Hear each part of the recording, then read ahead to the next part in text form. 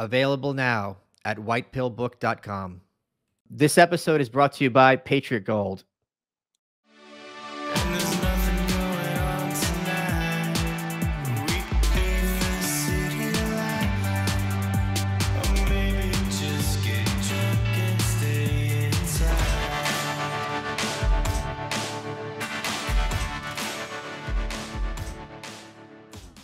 Good afternoon, Michael Malice here. Let that be your welcome for the next hour. We have with us a returning guest, one of my favorite people, one of the very few people I know who I will actually trust when it comes to giving me advice and useful information. Mike Cernovich, author of Guerrilla Mindset and popular cultural commentator. Mike, one of the things, there's two things people have been going after you on Twitter in recent weeks, which kind of speaks to a broader issue in our culture, and I wanted to have you address them each in turn. One of them is the Trump candidacy and Trump's attempt to get reelected. You were an integral part of the whole movement that culminated in the election of Donald Trump in 2016.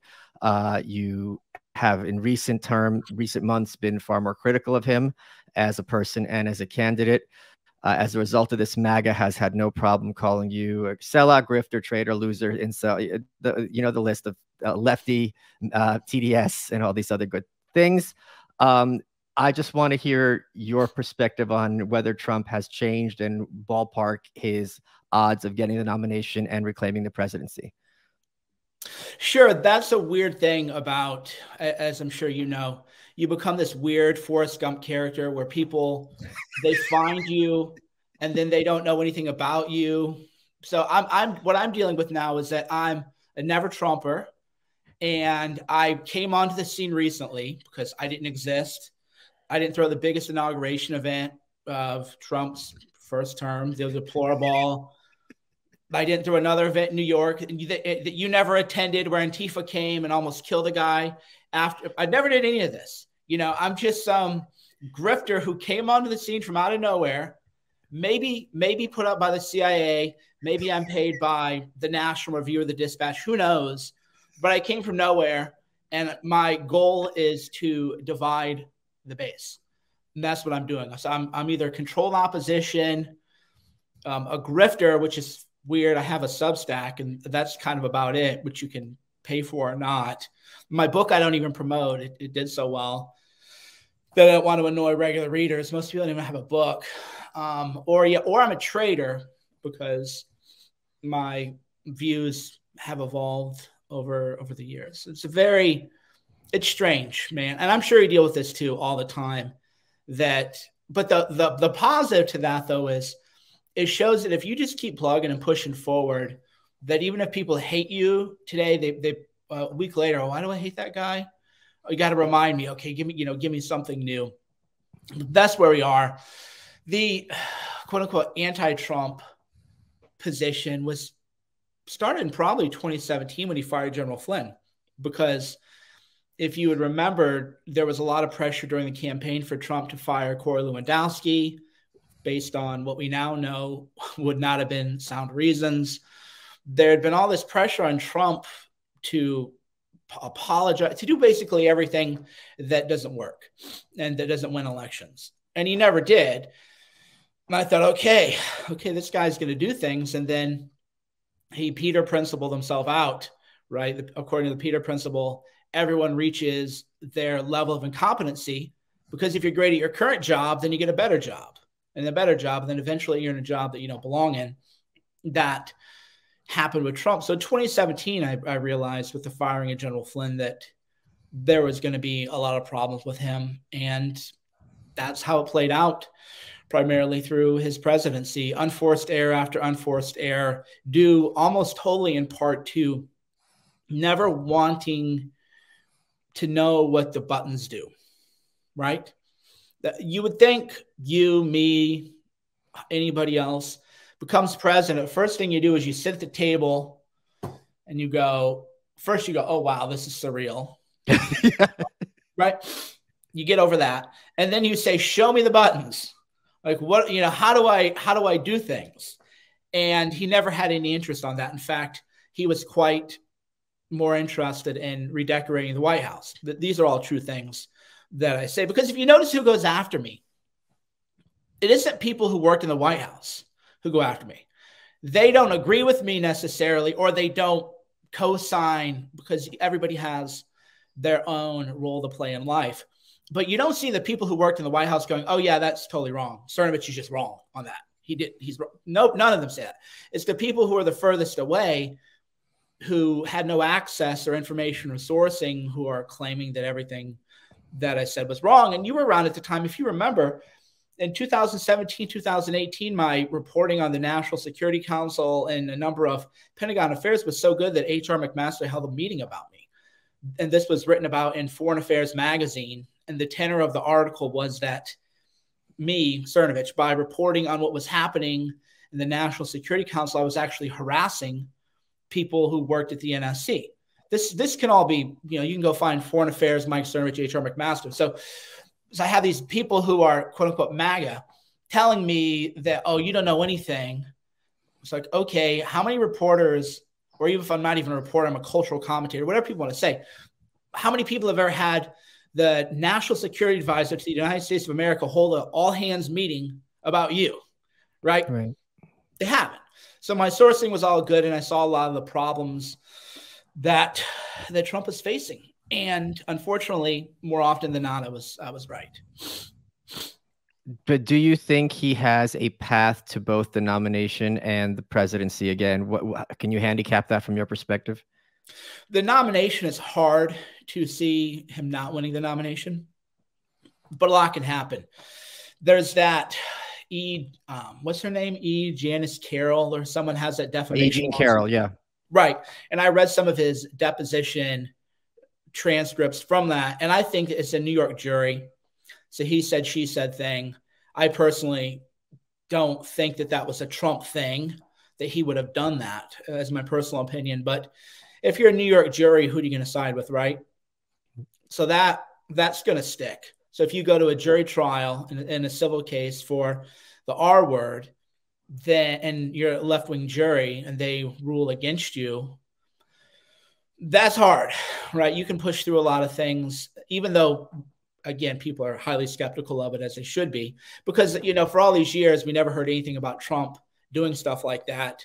And then he becomes a lightning rod for politics. And then it was nonstop, unrelenting.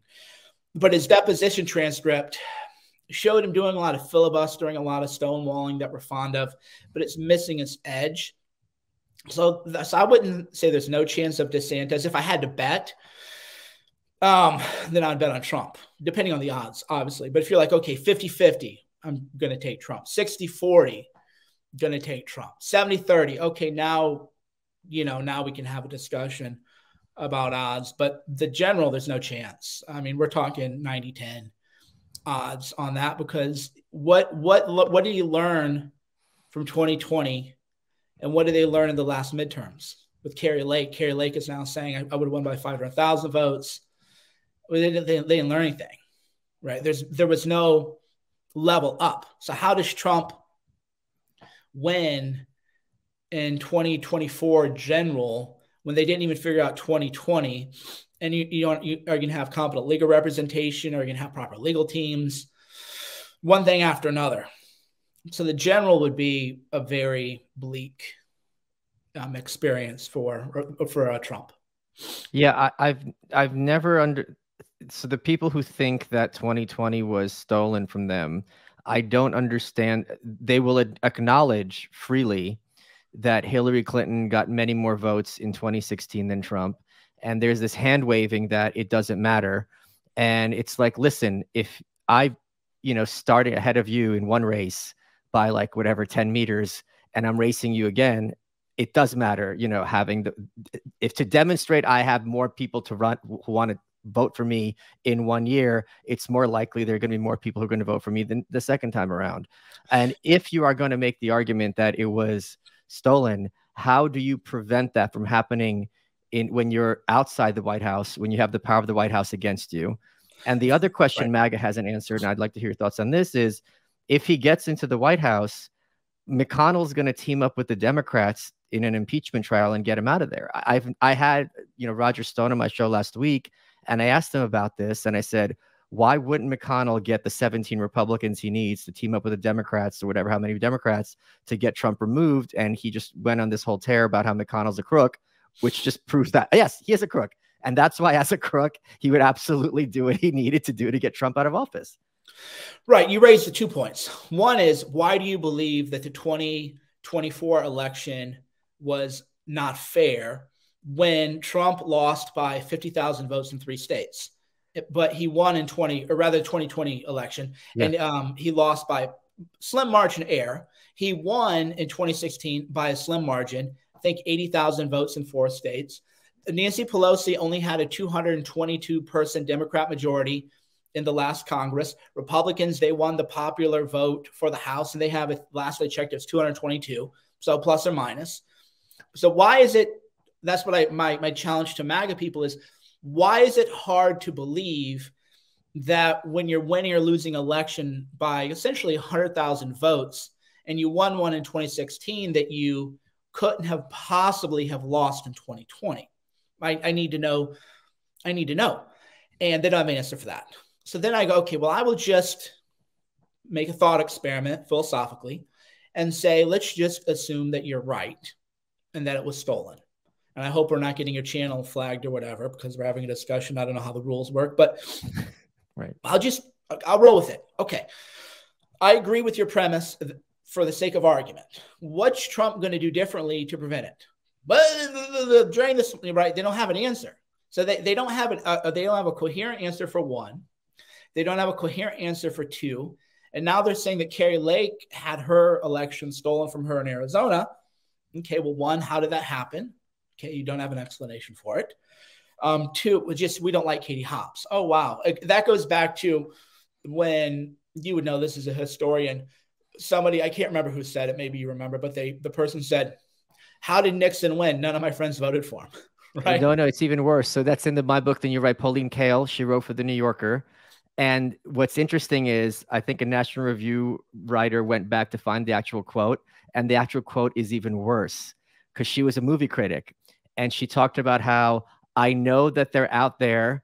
And sometimes when in the movie theater, like I feel like them around me, but I don't happen to know anyone. So it's not even that she was surprised. She was more like disgusted at the idea that some of these Nixon voters are in her physical proximity. Right. And that's an issue that people who are hyperpartisan struggle with, is that if you really like someone, then they're hated. And if you hate someone, that person is loved. You always have a top side and a negative energy, because politics is by its very nature divisive. Almost no one even today, other than Dolly Parton, is anyone truly loved in America. Right? No, everyone, even The Rock, is divisive. Everyone's divisive now. Even if you try not to be, like Joe Rogan, you're divisive. Doesn't matter. And that should tell you, if you're a Trump person or a Kari Lake person, oh yeah, people really hate them. And I don't know what we can do about that. Or it's going to be a close election. What can we do? So again, there's no answer. What are you going to do then in 2020? We don't have an answer. Okay. Well, that's a problem. And then, of course, we just dealt with this. And this is where I think people debase themselves. We all have, not you, fortunately, not me much, fortunately, but collectively, we all have to kind of toe a line to some degree. And if you're a MAGA influencer, you have to toe the line that Trump is good and DeSantis should not be the nominee. I'm perfectly fine with that. That's what you have to do. But people were saying you can't trust DeSantis because he's establishment, because he was meeting with Kevin McCarthy. And then, of course, Trump endorses Kevin McCarthy for Speaker of the House a week later. And then that talking point kind of goes away. It's like, wait a minute, I heard that you can't trust DeSantis because he's with McCarthy, but Trump supported McCarthy. And then, well, forget I even said that. So there's a lot of, unfortunately, people debasing themselves by, I call it serving up the generic slop. You gotta play the talking points sometimes if you want to be reinvited to Mar-a-Lago. And I'm not going to judge people for that, but you have to do that. You have to debase yourself that much, right? Yeah, he also endorsed McConnell for re-election, and he endorsed Pelosi to be speaker. And when you point this out, people either say he has to play the game or he's learned his lesson. I think the first argument makes much more sense. Yeah, Lindsey Graham's on the South Carolina leadership thing. He appointed Ray, one thing after another, and then they go, well, you got to play the game. It's like, well, which is it? Is he draining the swamp or is he playing the game? Oh, well, he has to. It's like catch-22, right? I feel like you could rewrite catch-22 today using the same theme, just creating different dialogue. Well, you got to play the game to drain the swamp. No, you can't. No, they're actually they're entirely different things. What you would do if you want to drain the swamp is you'd almost have to become a martyr. So Trump could have pardoned all those January 6th people who were nonviolent, said, hey, go after the 50 or 100 people who are being hooligans. But anybody who just walked in because they didn't know that you couldn't walk in, give them a pardon, and then he would have been convicted as an impeachment trial, and he would have went down as a president who can't run for re-election. But that would have been draining the swamp. That's the only way to drain the swamp. If you drain the swamp, you're a martyr. And if you don't want to be a martyr, which I say often, when things are getting a little hot, I always say there's only one martyr that I care about, and that's Jesus Christ. And I have no Jesus Christ complex. I have no desire to be crucified publicly for anything. So if you're Trump, I don't expect him to be a martyr, but then just don't say drain the swamp. Just say, here's what we got to do. I thought I could do more. You got to play the game a little bit. We'll do the best we can. And that's how I feel with DeSantis. So, Mike, before you answer that, let me talk for a little bit about Patriot Gold. Now, BlackRock is warning to prepare for a recession unlike any other, and history has proven that the only way the Fed can fight inflation is with a recession, and everyone's New Year's resolution is to buy gold and silver. Over 80% of retirees are concerned about inflation and very concerned about the stock market. In 2008, the stock market and housing market crashed. Meanwhile, gold went from 800 an ounce to 1,600 an ounce over the next 2.5 years, and the big banks and billionaires agree on two things. One, we're heading toward a recession. Food prices are going through the roof. Energy bills are skyrocketing. People are getting laid off left and right. Two, investors need to buy gold. Several analysts are predicting these will hit all-time highs. It's the only capital that will be worth something if you know what hits the fan. And what else can you invest in that will hold its value like gold? So the Patriot Gold Group is introducing the 2023 Recession Protection No Fee for Life IRA. You can call the Patriot Gold Group today before it's too late. You don't want to be that person looking at your 401k crying. You'll get best-in-class service from Patriots protecting Patriots. Patriot Gold Group has the No Fee for Life IRA, where your IRA or 401k can be in physical gold or silver, and you may be eligible for the No Fee for Life IRA on qualifying rollovers. All you have to do is call 888-505-9845 to get a free investor guide. Mention my name, Michael Malice, or go to malicegold.com. Patriot Gold Group is Consumer Affairs' top-rated gold IRA dealer 6 years in a row. So call 888-505-9845 or just go to malicegold.com to check out what they're all about. Folks, your welcome is brought to you by Progressive Insurance. Now, most of you listening right now are probably multitasking. Yet while you're listening to us talk, you're probably also driving, cleaning, exercising, maybe grocery shopping. But if you're not in some kind of moving vehicle, there's something else you could be doing right now, which is getting an auto quote from Progressive Insurance. It's easy, and you could save money by doing it right from your phone. Drivers who save by switching Progressive save nearly $700 on average, and auto customers qualify for an average of 7 discounts. Discounts for having multiple vehicles in your policy, being a homeowner, and more. So just like your favorite podcast, Progressive will be with you 24/7, 365 days a year, so you're protected no matter what. Multitask right now. Quote your car insurance at Progressive.com to join the over 29 million drivers who trust Progressive, which is Progressive Casualty Insurance Company and affiliates. National average 12-month savings of $698 by new customers surveyed who saved with Progressive between June 2021 and May 2022. Potential savings will vary. Discounts not available in all states and situations. Let's get back to the show. The number one downside to DeSantis is that with Trump, there was always a chance, right? You thought, okay, maybe Julian Assange would get a pardon. With DeSantis, no, he's by the book. All the fun things that we want done, and I don't want to just say they're fun, but the things that I think are impactful, that matter, that are moral and righteous, he's not going to do any of that stuff.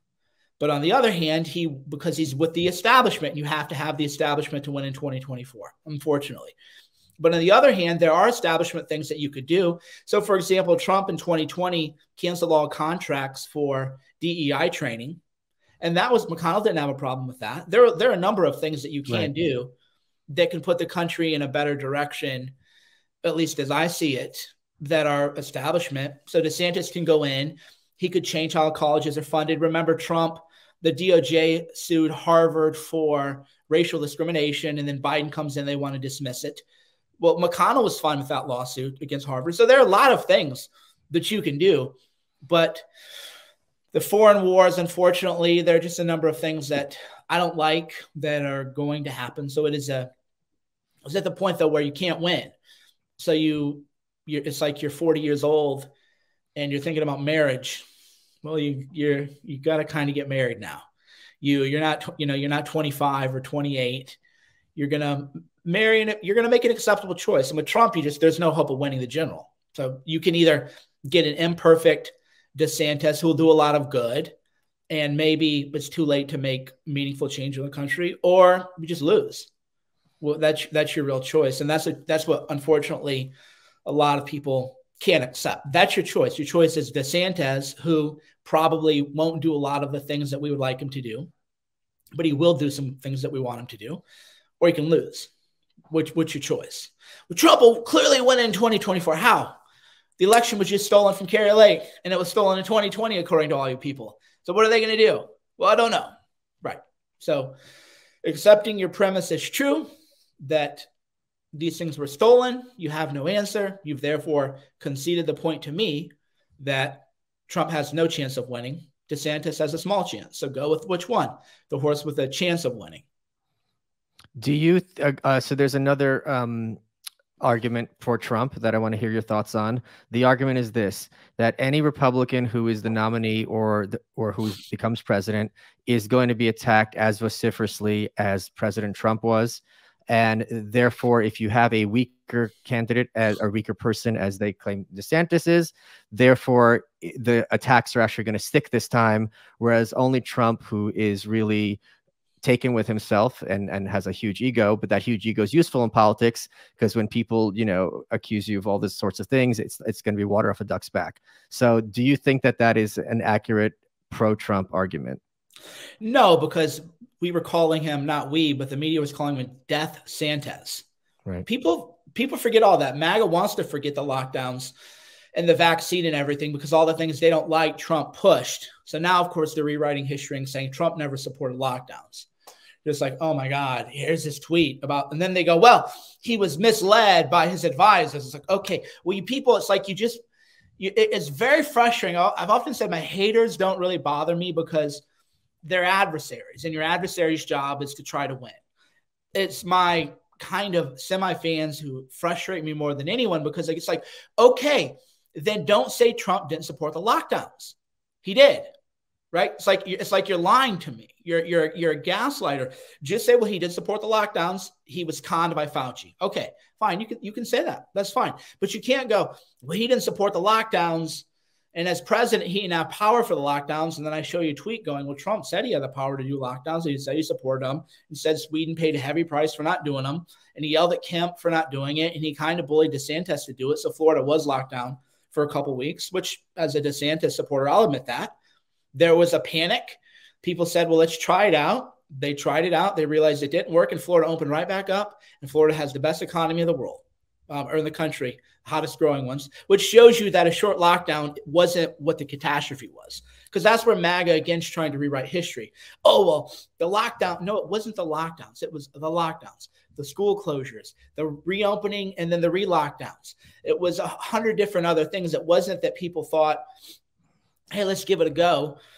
And then you gave it a go and you realized that, okay, it doesn't matter. Just some percentage of people are going to get it. Some percentage are, going to die. Probably more people will die if you have lockdowns. You're making a trade-off like an adult. And they don't want to do that. So he was Death Santas. Remember, that was a very vicious time, and he handled it fine. He doesn't even talk to the media anymore. He just shuts them out, whereas Trump, takes every call. Bob Woodward, and then, of course, Trump is saying, how dare Bob Woodward lie about what I said? And then Bob Woodward releases tapes, sells millions of books. How many MAGA people have that kind of access to Trump, right? The oral history of the Donald Trump. I'm sure how many conservatives would line up to write the oral history of Trump's time in the White House and make millions of dollars. No, but Bob Woodward can, and Maggie Haberman can, and everyone else can, and Trump will talk to them. So the idea that Trump is a master of the media, he was good in 2016, but the game has changed. The game now is you just don't cooperate with him. The game, Right. used to be that you would use them to amplify them. And now the game is you just don't talk to them because they don't have any ratings. And that's why all the subscription data and everything is going. Washington Post was going to have layoffs. There's a bunch of media layoffs happening because if you don't cooperate, they don't have anything to write. It's just another, somebody said something one time, but they're not. No, what they can write, what they can write is, oh, Ron DeSantis refuses to talk to us. This is an outrage. You can only read that article as a reader who hates DeSantis so many times. It's the same article. Right. So all the ratings are down.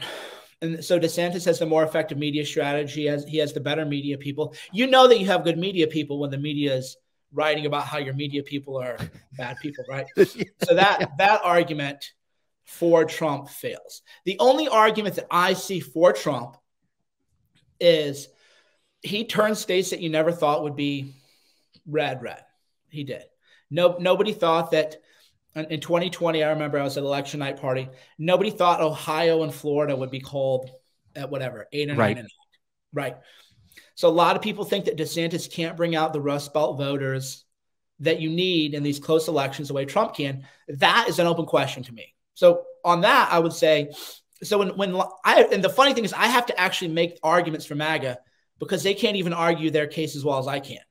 They're so far up their own buttholes about the stolen election or whatever that they can't even make. I have to in my own mind go, what would I say if I were them?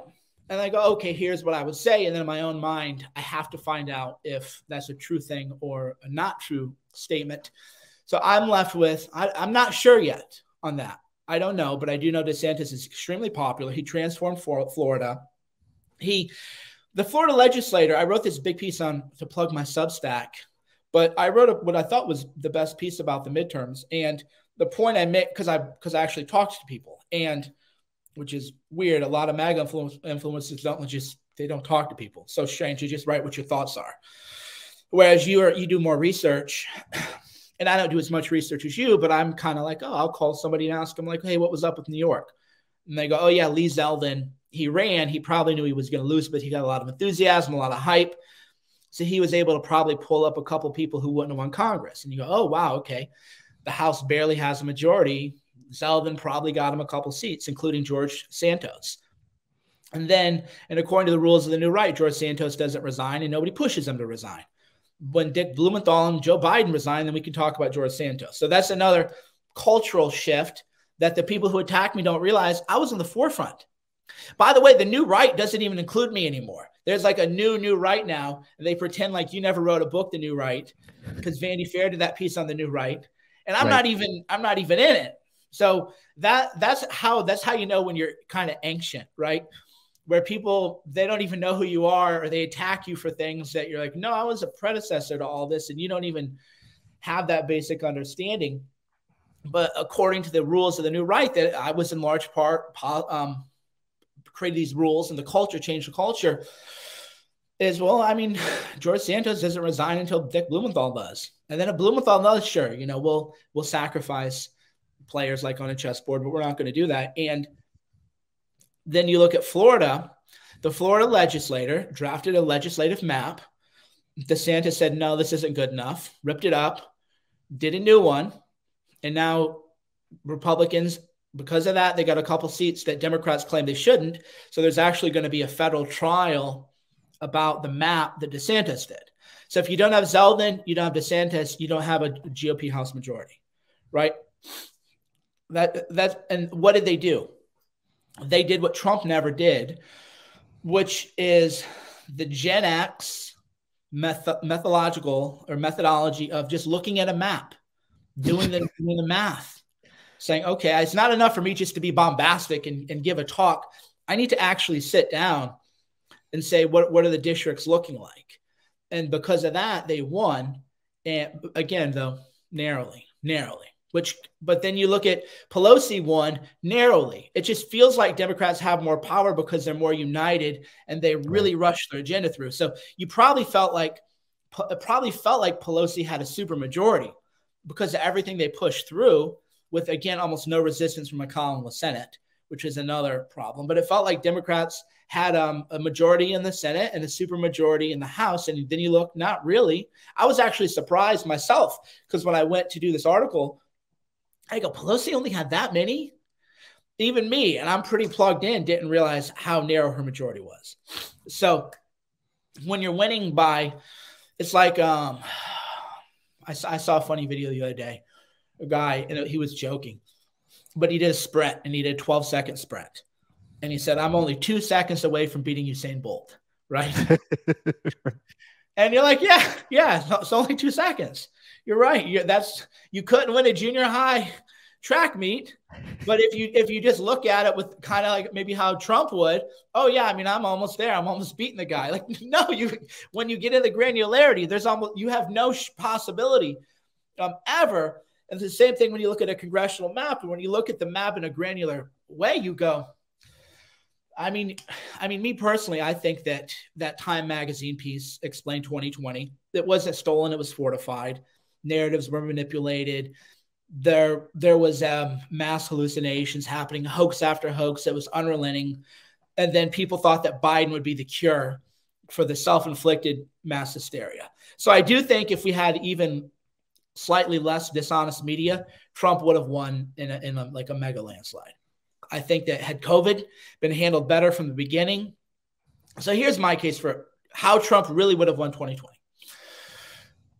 COVID's handled a little bit better in the beginning, i.e. blame the Democrats. There's a pandemic coming and Democrats are saying that there's not. Which side of the bet do you take, Mike? There's a comet coming and I'm saying there's no comet coming, and you see it. You right away go, there is.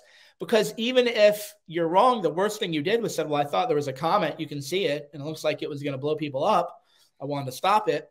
And then look at Cernovich, that idiot, not worried at all. And then if it does hit, you're like, hey, man, I was the ones telling you, right? So, one, he handles it better by putting on the Democrats right away. Because people forget, again, March and April, Democrats were saying, oh, no, go to the parades, go to the Chinatown parades, don't let xenophobia win. There's no pandemic. So Trump, if he handles it in January, when he was being told that by the way, by Navarro and Bannon, then he wins the landslide. I don't know that once Democrats took control of the narrative on COVID, and then our people denied that people were dying in nursing homes, that was kind of the pivotal tactical blunder of the time, because we know, like I know people and you know people, including Janice Dean, who, like, her parents died in nursing homes. So our side looked like kooks, because our side was going, nobody, it's the flu. It's like, no, it isn't. Dude, there are people who lost multiple sets of parents and in-laws in nursing homes, right? So that was the cause of the Democrats. The current health secretary had taken his or her, I don't even know the genders anymore. I can't keep track, but took their person out of the nursing home while issuing an order that everyone else had to send their people to nursing homes if they tested positive for COVID. It was a nursing home genocide. 30 to 50,000 deaths, maybe 100,000. We'll never really know. All right, well, why wasn't that pushed by Trump?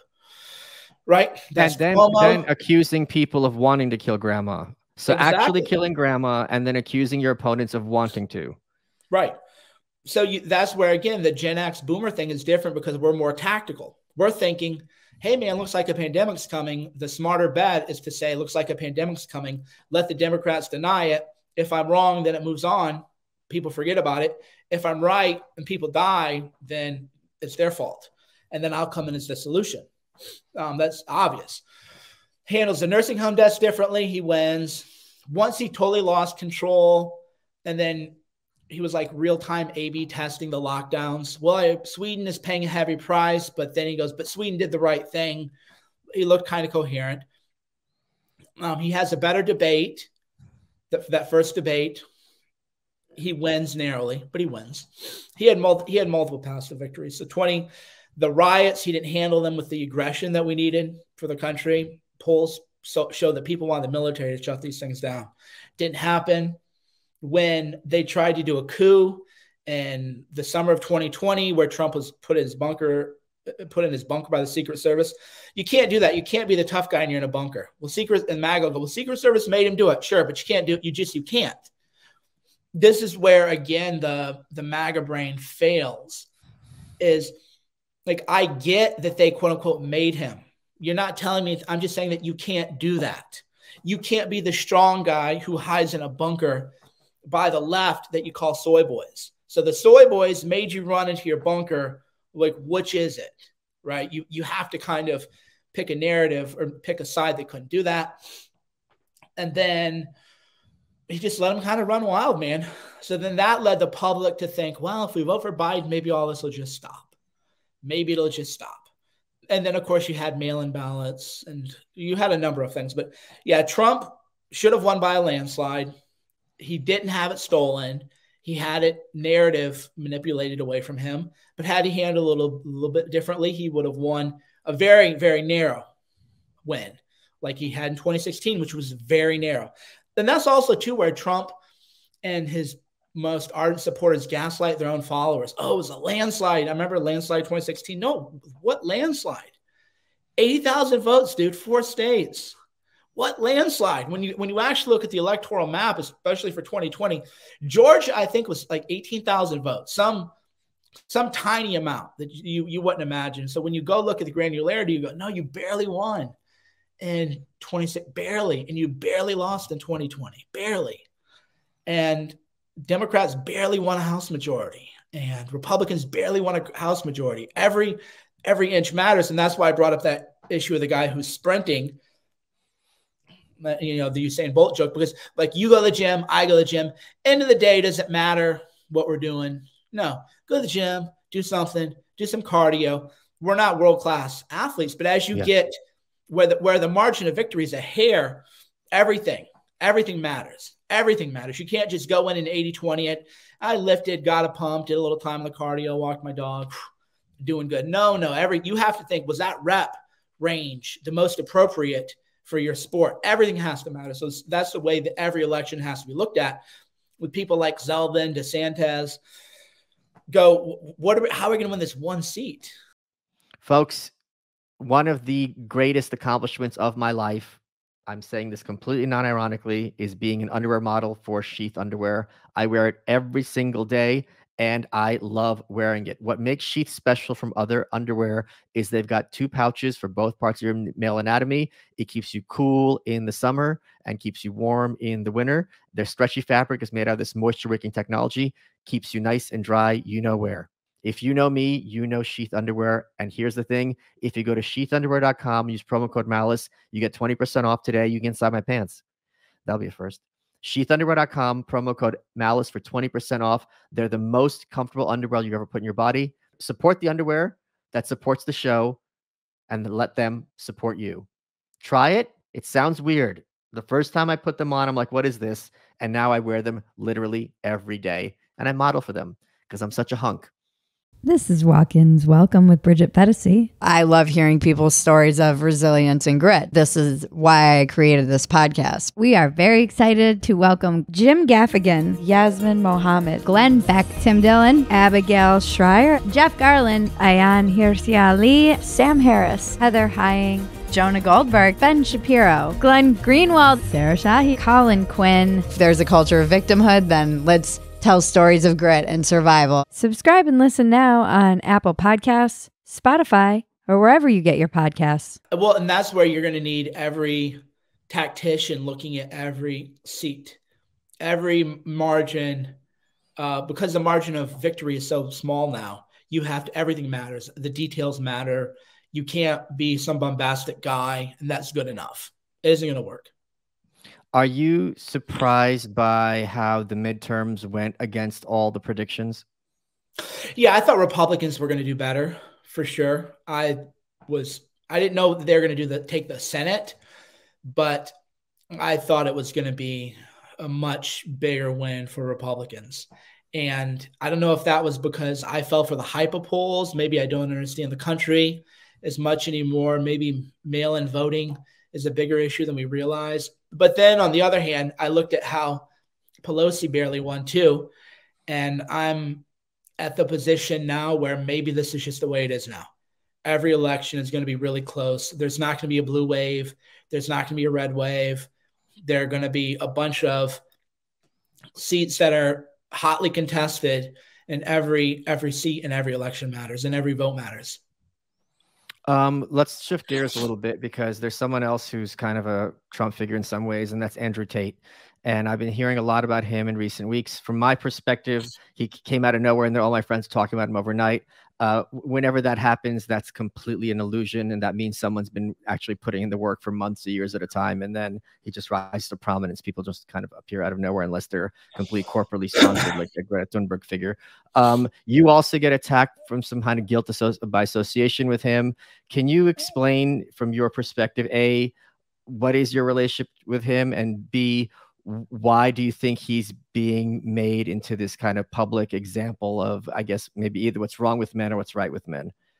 The Andrew Tate was a 10-year overnight blitz. Right. Because the same thing happened with me. So I remember when he had a Kickboxer verified account on Twitter, maybe 2013, 2014, and he was saying depression is fake. And he would go viral for that, and people would kind of attack him. And then I think he finally got banned in like 2015. But then he apparently had been on Celebrity Big Brother, which I didn't know about. And then he got removed. So this is a guy who obviously had been kickboxing champion, had been trying to be in the limelight for a while. So I knew him in, oh man, let's think. So I remember I'd see his stuff on depression. And, we've talked about it before. My mom's bipolar. Depression is real. I've seen what it does. It's a physiological condition. And I understood he was, quote unquote, trolling. But for me, there's just certain things I don't joke about. And one of them is depression, bipolar, schizophrenia, any kind of mental health thing that could cause, because I've seen it, right? I'll joke about Alzheimer. And maybe I'm boring in that way. But you followed me long enough to know that there are things I joke about, and then there are things that I don't think that's very funny. So I remember that, and then he disappeared, got banned, and then he kept coming back to Twitter with non-verified accounts. He was one of those guys, like one after the other, that he was banned. And then it was maybe 2018, 2019, he started a men's group called The War Room. And that was a men's networking group. 2018, maybe 2019. It was a very small Telegram group initially, and that's what's weird about the wealth too. So as I was thinking about this the other day, a lot of people said, well, he didn't own all those cars or this and that. And I go, no, I remember when they were just starting off, they had one Lamborghini that they shared, and you can get a used Lamborghini. I don't want to say for only, but if you're not, and they've said they don't pay their taxes. So if you're not paying your taxes and you want a Lambo and you have some money, cash flow coming in, you can do that. I wouldn't buy one. I've never owned a supercar, but you would see that. So yeah, they start off, and then they did the Star Wars trolling. I think that was another thing that put them on the map. So they kind of learned that that's the way to level their attention.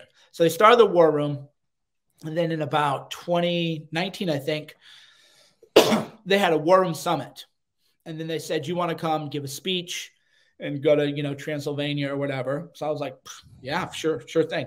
So I flew out to Transylvania. I flew out to Romania, went out to Transylvania, posted pictures, which is why it's so bizarre. I've been bombarded for weeks with people like, you went, it's like, that I went there because I posted a selfie of me hiking. You're not, this is kind of, it's interesting you bring it both up because it segues to the MAGA thing, where it's like, you only know these things because I posted them, because obviously I wasn't doing anything that I thought needed to not be hidden. So great scoop. You found pictures that I posted of me doing hikes, congratulations. Transylvania, by the way, was quite lovely. This was pre-COVID. I remember I was going to bring my family back the next year because Switzerland, it looks like Switzerland, but it's a third of the price. Switzerland is the only place I've traveled that has sticker shock. So I go there, speak at the War Room Summit, Transylvania, smoke some cigars, hang out, come back. Again, he's not famous at this time, right? He's just I would have been more famous than him. As stupid as that is, like who's more famous or whatever, but he's not like a thing. And then they had war room summits, a couple of them in the US. So they had one in LA, and then they had one in, I think, Atlanta. So I went to one in Atlanta, cigar night there. And then, they had a cigar night. And then they had the LA one, and we did a podcast. And then they were kind of doing their thing. They were selling a lot of courses and other things. I'm not really big into course sales. So I would see them on the internet, but didn't really know what was going on. And then must have been late 2021, but I started seeing them with their follower count on Instagram was like hundreds of thousands a day. And I go, oh, they're probably buying followers because there's no right. Because I'm not on TikTok. So this was like the biggest boomer moment of my life in recent memory. Is I watch some left-wing real accounts on Twitter, and this left-wing account was doing a takedown or, quote unquote takedown on something Tate had said. And then I messaged Andrew and I said, wow, Andrew, you must really be crossing over because there's this guy on a Twitter reel or a Facebook reel, Instagram reel talking about you.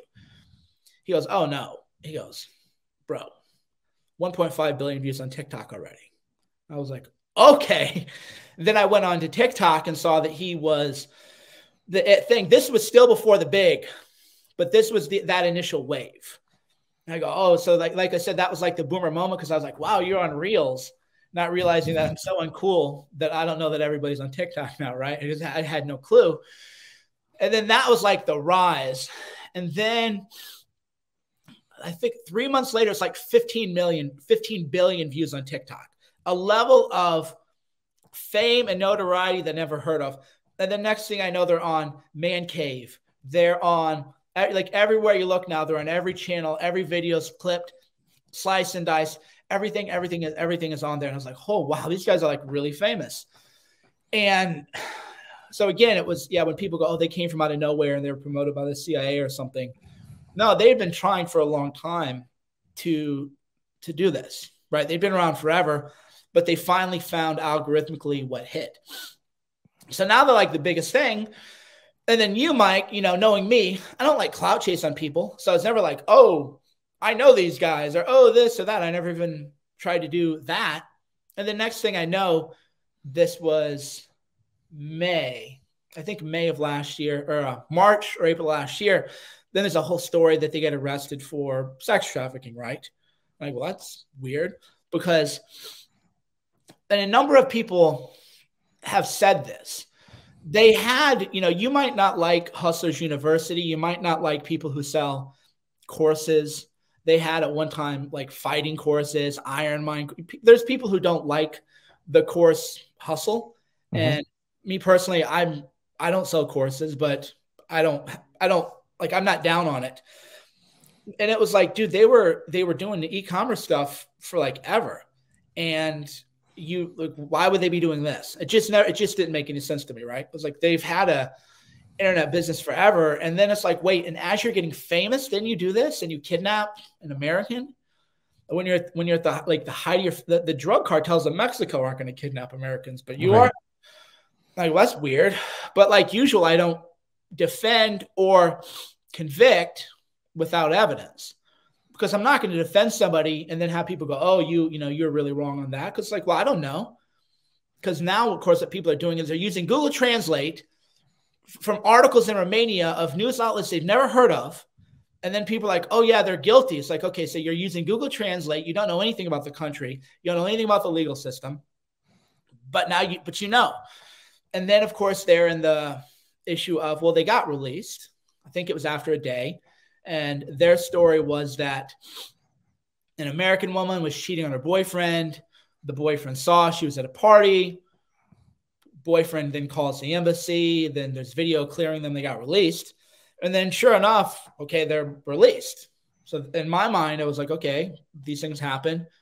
They're released. And then December, the big one happens. And then that's when it, is huge. And it was like, it was so bizarre. And I'll tell you why. And Joe Rogan had a good segment on this too.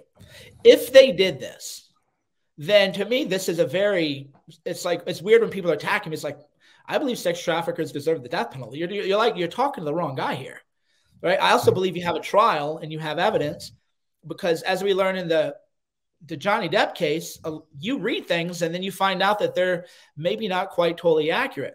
Even the Harvey Weinstein thing, I read the trials, and if you looked at the trials, what he did and what he was convicted of in the court of public opinion, totally different. So when I read, so the Harvey Weinstein thing, he was doing, hard R, all the really bad stuff. And then it turns out he was like a scumbag and a groper. Okay, not good things. The last thing I'll do is defend Harvey, but that's not the impression that I got from press coverage. So for me, I'm not going to say this person would never do this. And I'm also not going to say, oh, I'm going to use Google Translate to convict someone. So now people are like, oh, but you were there. It's like, yeah, I spoke at the War Room Summit. I posted pictures. Like you haven't. So then this is like a cudgel to try to attack me, which is weird because you only know because I went and posted pictures. And anybody who knows me knows I'm the most paranoid person in the world. Like I'm texting people regularly when I'm out of town. There's no unaccounted for time in my life because I live under the assumption that people are trying to frame me for things. So then it's like, okay, so you people don't even actually care. Like I actually give a shit. So I actually give a shit about human trafficking and sex trafficking. I actually care. I don't think so. When they got arrested, then Greta's like, oh, you didn't recycle your cardboard. And they're all like, laugh. It's like funny. Nobody gave a shit. The whole thing was, oh, ha, ha, ha, this guy that we don't like got arrested. It wasn't, this is like mortifying. What's going on here? Let's look into it. The left is all, because I remember reading Reddit during the arrest. They were just gleeful that somebody they didn't like was arrested for something. They didn't actually care if they're real victims and there's real suffering. And that was why I think Joe Rogan had one of the better takes was Joe's like, when I say I hope it isn't true, it's not because I'm supportive. It's the opposite. It's because I'm against it. Because if it's true, then a lot of people suffered. It's like a bad thing, right? And you would hope that the bad things didn't happen, but then it's not really about that at all.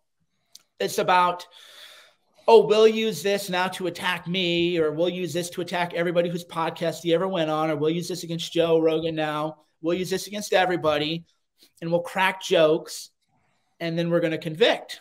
And then it was like one thing after another, to where it's been constantly bombarded. And as you know, I'm not going to talk to you if you talk to me this way, right? It's like if you just come out and say some shit like, what were you doing in Romania without your wife? Oh yeah, you're right. I left my wife and she didn't know I was gone, because that's possible. I just vanished into the wilderness and resurfaced taking pictures. And she's like, I can't believe you did that to me. How dare you lie to me? You said you were with Michael Malice in Austin, Texas.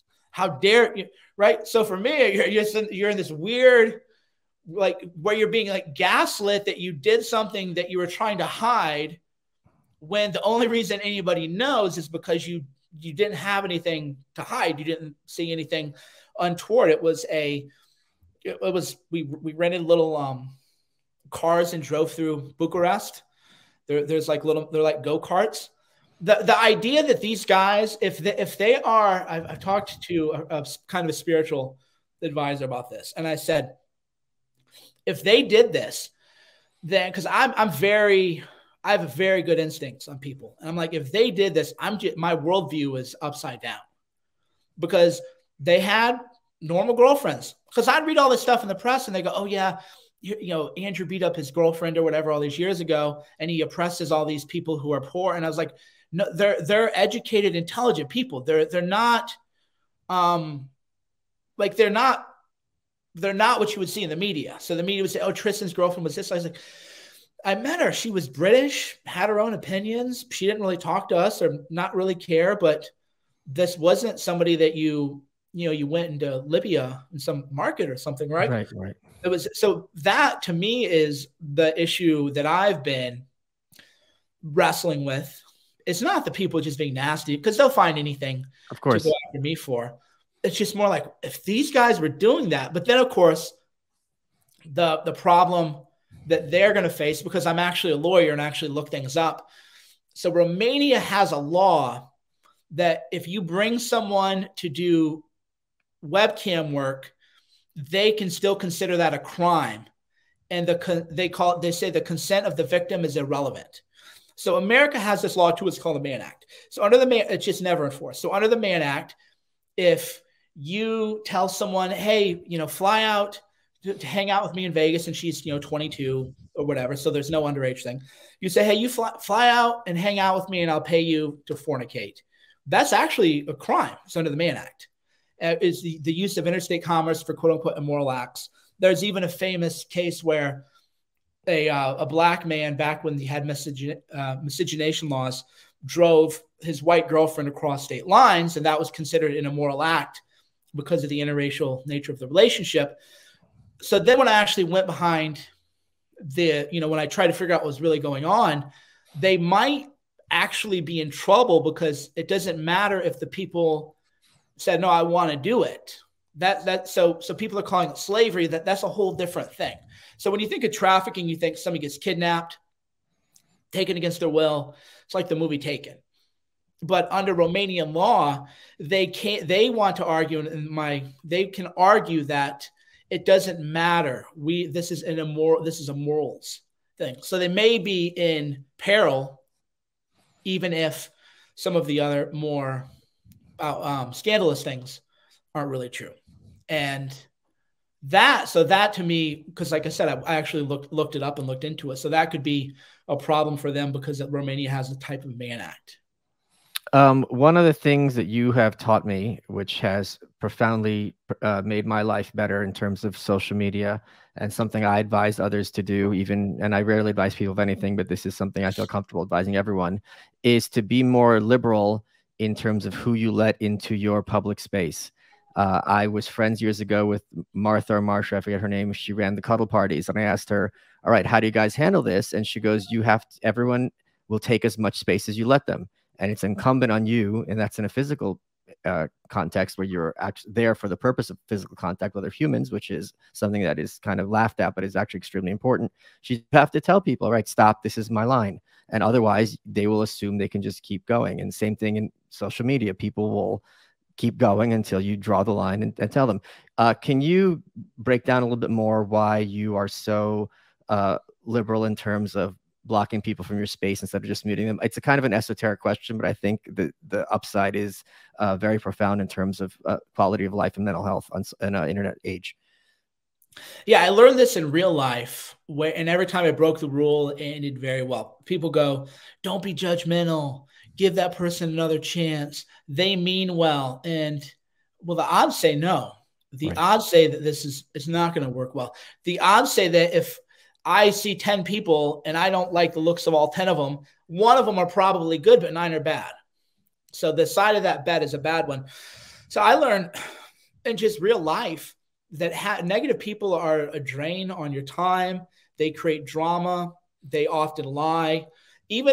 Just another example, when you're a public figure, like you have someone at a podcast or you speak at a public event, that in itself can alter the course of your life, right? And that's when you're just thinking this is a normal thing. It's not even a weird thing. So people are toxic people, spiritual vampires. They drain you in real life. And then, of course, on the internet, they do that, but they do it at scale. That's what I always tell people.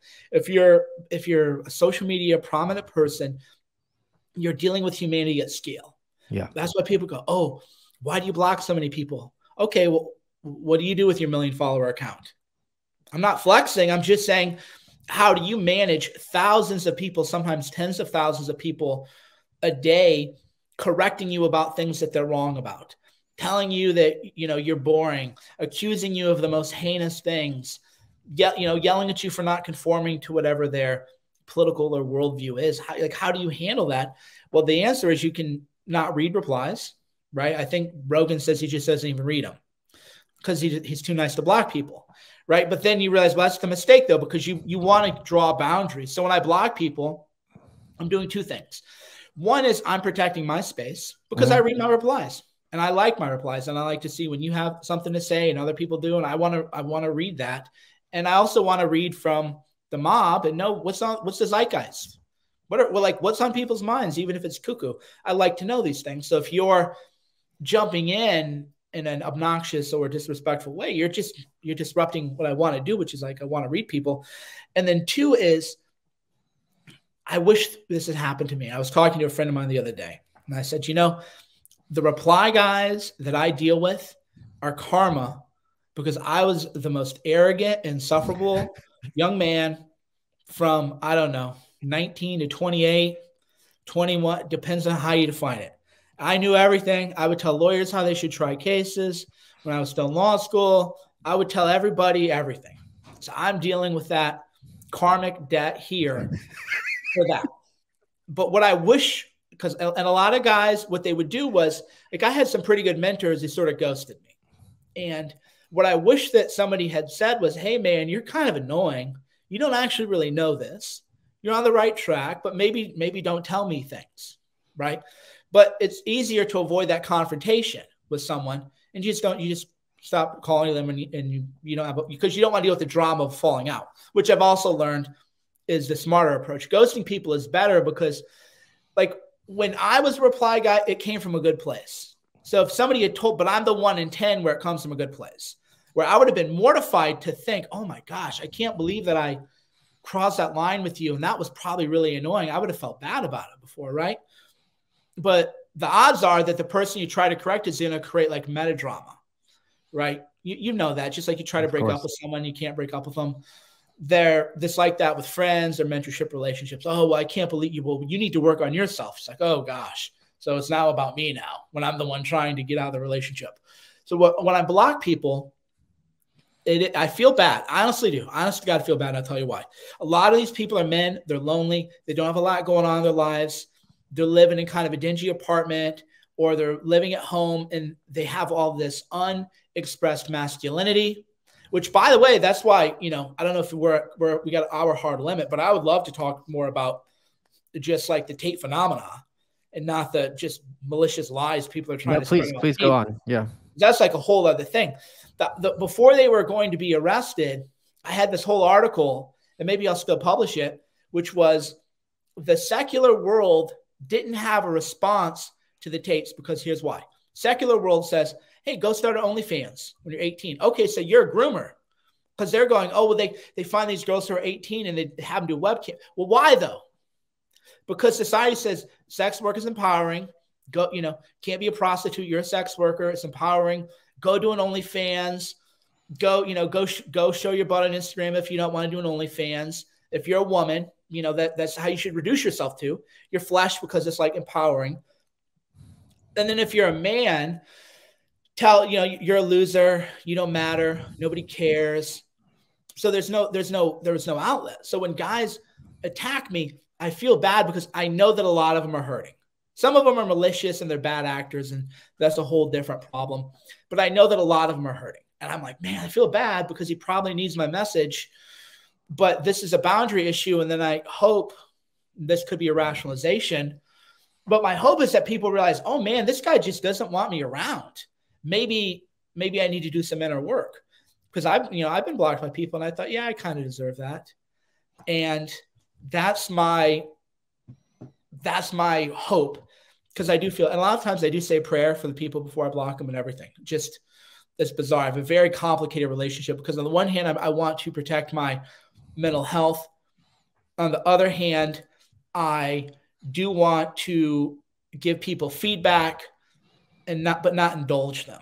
But I do want them to know that I do feel bad. I know you're hurting. I know you're suffering. Life's not going the way you thought it would. So that's kind of what led to, and that's an irony thing. And the two things is the Tate's making their rise. I didn't really mention them much, because a lot of their material is material that I don't agree with, putting aside the sexual stuff and the fornication and everything. You ever see me flex a watch in all the years you know me on the internet? Right. You ever see me flex a car? You ever see me do? So I believe there's actually a section in Guerrilla Mindset where I talk about status seeking goods. I'm actually opposed to secular status oriented culture where you demonstrate your worth to society due to your material possessions. I'm against that. And I've always been against that. I don't think it's necessarily like immoral, but that's not my message. But the secular world is for that. The secular world is your life should be a beer commercial. They tell you that you should have all of these things, and then you don't have all of these things. And then you become miserable as a man. You become suicidal. The messaging that they give you isn't messaging that's coherent with the world, right? So that's why when they go, well, there's bad actors on dating. And you're just like, well, okay, but you got like Vice, for example. One day Vice is publishing an article with a one-sided text message exchange that looks pretty bad because it's, you know, it's very BDSM oriented. And they don't include the woman's responses, of course. And they call it recreated text. Like, oh, okay, so you're only showing these one set of texts. But then the next day they publish an article about how women are into these, you know, depraved fantasies. So the secular world is like, hey, if you have kinky text with someone, then you're a criminal. But here's an article on how a lot of people actually are into that kink. Oh, and 50 Shades of Grey sold however many tens of millions of copies. It was the biggest book of the decade. Oh, and it did it, I don't know, $1 trillion. It was like the Lord of the trilogy for women. Oh, but so you can't talk about that. Or if you do that, you're participating in our culture, right? So imagine, and I've done this before. I'm 45. So happy I'm not young. Every gray hair, I'm glad to have it. I just try. Imagine you're just like 22 and you're trying to like figure it out. Here's what you're going to be told. Oh yeah, you need to like be nice. Don't be like assertive. And then you like go out and you're just like looking around like, hey, oh, is she flirting with me? Well, I don't know. If I go over there, is she going to post my picture on TikTok? If I go to the gym now, there's guys who are afraid now at the gym because if you get in someone's shot while they're lifting, then there's a whole genre now where they shame you as a gym creeper when you're just like, dude, I just wanted to lift. No, it's bad out there, right? It's really bad out there. So you're a guy and then you're told all these messages, so it just doesn't work. So then what happens is there's a hyper masculine response to that, which is, oh, actually, you shouldn't be poor. You're a brokey. You're a loser. And with a lot of men, that you can encourage men that way, right? Like if you're selling to women, you know, go to Barnes & Noble. If you sell to women, you go, you are a badass, right? Just don't, you're bad. If you try to sell that to men, you wouldn't 10 copies, right? You would say to the man, you are a loser. And P.S., here's how not to be kind of a loser. So the secular world doesn't, and I say secular because if you're a religious person, you would just say your ultimate goal is to sanctify yourself. And so this is kind of a whole moot conversation anyway. But the secular world, they don't have an answer. And then when Jordan Peterson, who was not offensive at all, was around, they crucified Peterson. So it's like, okay, it's maybe overplayed, but probably not, which is if you kill someone who isn't really bad and you call them bad, and then someone who is bad arrives, you've lost the power now to call that person bad. So the same people who killed Jordan Peterson, you know, metaphorically, I mean, what they did to that man was disgraceful. And, you know, from our other podcasts that we talked about, I have my own opinions on Jordan Peterson and other matters, but that's not relevant to this. What they did to that man was disgraceful. They claimed that he wanted to force women to be basically slaves, forced monogamy. I mean, if you think about it, everything that they're accusing the Tates of, to some degree, they accused Jordan Peterson of, and it was so ridiculously fake when they said it to Jordan. Now they're going, why don't these guys agree with us now that these Tate guys are bad? They're bad. Well, you said that about Jordan, though. And you said Jordan was basically, he wanted to force women to be married to men that they don't want. And there's a word for that. And that's the word that you're using, on the Tates now. So there was no way to secularly take him down, the Tates down. And that's why they're doing all this criminal stuff. And then that's why a lot of people are skeptical of the criminal charges as well. So there's a lot of layers to the Tate situation, which is like, if you don't like them, I'm not here to say who anybody should like or not like. If you don't like them, okay, like, are you promoting Jason Wilson? Oh, no. So Jason Wilson's done a lot of work with Black masculinity and a lot of the trauma that the boys who are raised by single mothers deal with. Like, they're not promoting him. Okay, well, are you promoting Jordan Peterson? Oh, no, you claim Jordan wanted to make women slaves to men. Okay. So like, who are you promoting? So the answer isn't these guys are bad, don't listen to them. The answer is these guys are bad. You need to follow the New York Times and Washington Post guidebook to life, which, by the way, if you follow, you ended up like, remember Glenn Thrush, that New York Times White House correspondent? Right. And he got canceled for sexual, misconduct. And then when you went and looked at it, what happened was a woman wanted him as a mentor, but he didn't really know how to read signals. And because everything is so broken, he kind of made a clumsy attempt for a kiss, not realizing like she just wants to be a mentor. Whereas if Glenn Thrush had followed more traditionally masculine voices, they all would have just said, like, you're kind of a dork. And if you know you're a dork, you're less likely to make a move like that, because you're like, oh yeah, she probably lied to me. I'm kind of a dork. I should not be a dork. And then the signals would be more obvious. Remember Neil deGrasse Tyson? They tried to cancel him because they said he shook a woman's hand and it was like a Swahili love handshake. People forget all this. That's why your autism and my autism is we're national treasures, because we just remember all this shit, right? Exactly. Yeah. But if you look at what Neil Tyson was doing with the woman through the lens of how there's no good advice for men, you realize he liked her, but he didn't want to make a move because he thought he could be in trouble. So he kind of made half a move, hoping that she would make a bigger move. She didn't. So he does nothing else. That's exactly, by the way, if you're a respectable guy, that's what you would do. You're like, oh, okay, I misread the signal. I didn't come off aggressive. She didn't want to like shake my hand back that way. And you're still in trouble now because she did a Swahili friendship handshake and your hand lingered too long in her forearm or something. Like, I think she said he caressed her forearm, something crazy like that. So again, the indictment metaphorically is that, okay, so who are men allowed to read? That's why I ask people when they tell me somebody's bad. I go, okay, I just like we talked about Trump, I'll just accept your frame as true. You think these are bad guys. Great. Like, who should they listen to? Oh, nobody. Oh, okay. So nobody. And why is Bill Gates allowed in public when he met with Epstein? Post-conviction, right? So the whole thing is like, well, if I'm a bad guy because I spoke at a conference before anything like this had ever surfaced, right? And that's the rule. It's like, okay, but Jeffrey Epstein had already been convicted when all this stuff happened, right?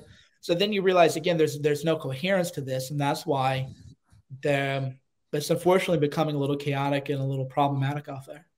One of the other things, in this kind of Lamborghini lifestyle, for lack of a better term, or ideal, is that it's impossible to tell young men like that life is infinitely better for you in your 40s than in your 20s. I couldn't have heard that in my 20s. My 20s were hardly ideal. And I'm sure you'd agree that your life is much better now in your 20s, especially being a dad and so on and so forth in your 40s than it was in your 20s.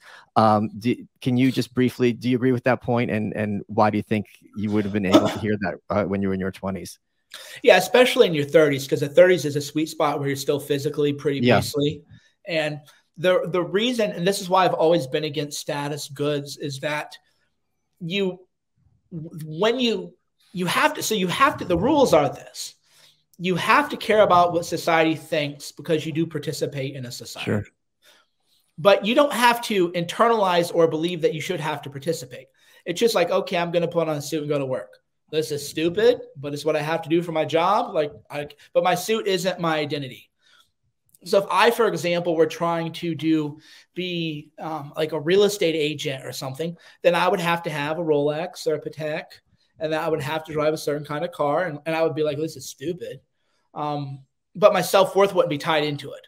So what happens is that too many men are told that your self-worth should be tied into these status-seeking goods. Have you ever had Jeffrey Miller on your podcast? Yeah. And I just hung out with him not that long ago. Great. Yeah. So his book on this I'd read years ago is what primarily influenced me, Spent, which or Thrift or something, spending ourselves to death. And the book was about the evolutionary basis of why we do these status-seeking goods. So I wear my watch because it shows people that I can get provisions, and then women are attracted to that, men, blah, blah, blah. Right. So you can play the game, but that's not where your self-worth comes in. Your happiness, contentedness, I don't consider myself happy necessarily, but your inner self becomes your inner life becomes so much more fulfilling when it is your inner life. Sure, if I have to go do something, I can go play the game. If I need to mog someone on Twitter, I know how to do that. But that's not where my identity and my self-worth is. My identity is tied to my heart. It's tied to the love I have for people. It's tied to relationships I have with people. And now more so than anything, that's on a microcosmic basis amplified because people are sending me all these nasty messages when I'm with my kids at the movies. And right before the movies, I get a bunch of nasty messages. And I thought, you worms think that I care what you think? Right. You really, and it's like a surreal thing where these two little girls that I'm about to watch Puss in Boots with are what I care about right. and the love that I have. And you guys think you're going to rattle me, some little worm, you're going to rattle me. But in their mind, they think that their approval of me or disapproval of me should carry some kind of content, some kind of moral weight. So as you get older, at least if you evolve, and a lot of men don't, but at least if you evolve, you realize that you learn the rules of life, play the game. But know that it's just fake. Or, the more offensive way of saying it is it's fake and blank. Yeah. I won't say that because I'm canceled enough. But it's just fake. I'll do it. That's what I got to do. But my self-worth, my identity, none of that is wrapped in there. My identity, my self-worth, my inner life is wrapped in love. It's wrapped up in the relationships I have with people. It's wrapped in like, what if everything were taken away from you? What would really matter? Yep. That's another thing too when you get older. And you think about it, when you're young, maybe you have some financial crisis and you feel like your whole world is ending. And you realize like nobody gives like when you just think about when you were a kid, you didn't care if your parents had any money. You cared if your parents were nice to you, they're kind to you, how they treated you. More money would have been nice, but that wasn't what would really have bothered you. So as you do get older and evolve, then hopefully you do find some more inner peace and inner joy because you realize that fundamentally it's the love and the relationships you have with other people that are going to carry you forward. I could not agree more with everything you just said. Mike, we're running out of time. What has been your favorite part of this interview?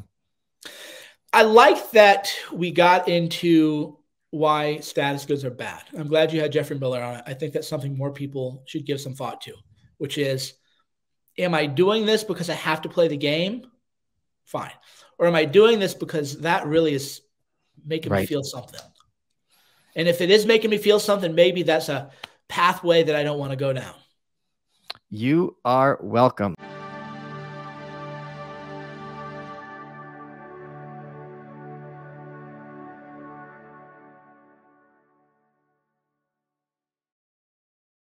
All month long on Pluto TV, stream the biggest Tyler Perry movies free. Watch your favorites like Medea's Witness Protection and Medea's Big Happy Family. Join Tyler Perry as he goes on a couples retreat with Sharon Leal in Why Did I Get Married? Or Idris Elba and Gabrielle Union in the Tyler Perry directed film Daddy's Little Girls. Plus, Pluto TV has hundreds of channels with thousands more movies and TV shows, available on live and on demand. Download the free Pluto TV app on all your favorite devices and start streaming now. Pluto TV. Drop in, watch free.